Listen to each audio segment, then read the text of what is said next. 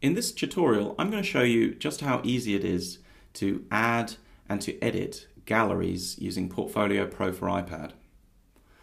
At the moment, we're in client mode and we're looking at the home screensaver. But if we swipe from right to left, we're dropped into the galleries screen. And as you can see, I've already created 5 example galleries.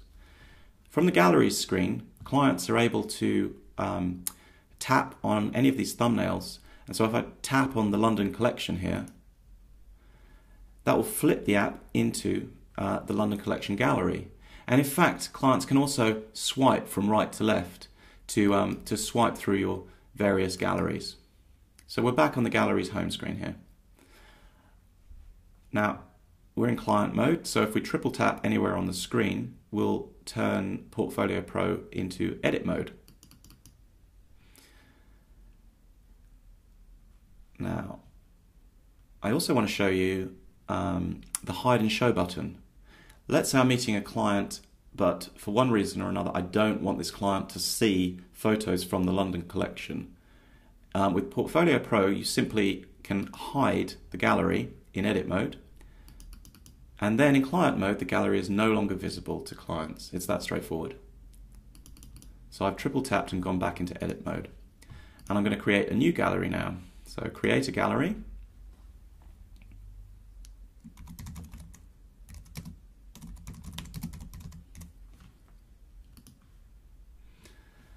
And Portfolio Pro has created this new gallery for me here. And if I tap on the Photos button, it will drop me straight into the new gallery, which is currently empty. And then I'll be able to import from my iPad from Flickr or Dropbox. And this time we're going to try importing from Flickr. So I've already authorized with Flickr as Nicole, as my wife, as she's a photographer and I'm not. And you can see what Portfolio Pro does is it grabs all your Flickr sets, and in addition it grabs your entire Flickr photo stream, so you can actually we can shoot back in time and pick images from as far back as Nicole has photos on Flickr. But what we're going to do right now is we're going to just pick a few example images. These are the most recent ones in her Flickr photo stream. So I'm picking photos directly out of her photo stream. And now I'm importing them. So what we're seeing now is the gallery that I created, and each of those photos is being downloaded. And while it's downloading, in fact, we can reorder the photos. So for example, if I want this car to be the first photo, I can tap and I can hold, and I can simply move it over here and drop it. And now it's the first photo in the gallery. So you can rearrange while Portfolio Pro downloads your images in the background. If we triple tap, we're now in client mode. And you should also see that the app has grabbed the description and title of each of Nicole's photos that I've imported straight from Flickr.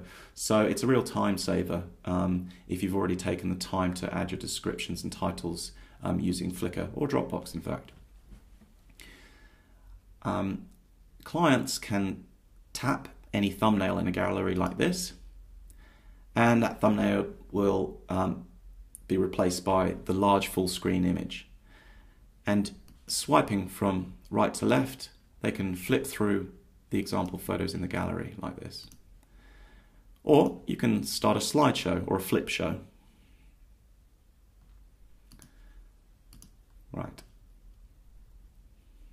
If an image has a greater side than 1024 pixels, then Portfolio Pro will allow users to zoom in like this and navigate around, making the most of your pixels.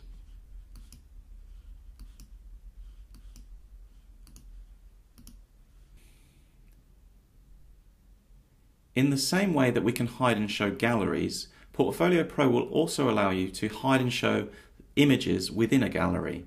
So triple tap, and then we'll, let's say, hide these 5. And triple tap again back to client mode. and those images are then hidden. We can also change the title and description text of any image on the fly like that.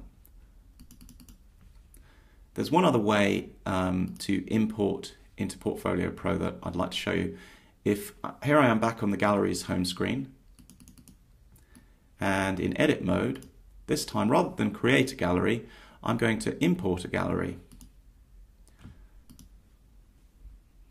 The main difference here is that Portfolio Pro will automatically select every image within a folder on Dropbox or a Flickr photo set. So for example, now I'm going to pick Nicole's Brighton and Hove icons photo set on Flickr. And by default, Portfolio Pro will select all of the images in this photo set and automatically create a gallery with the same name as the photo set, Brighton and Hove icons,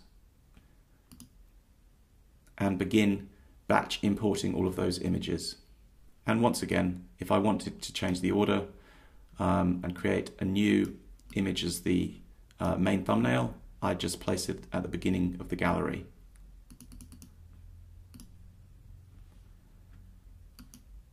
And there you have it. That's adding and editing galleries.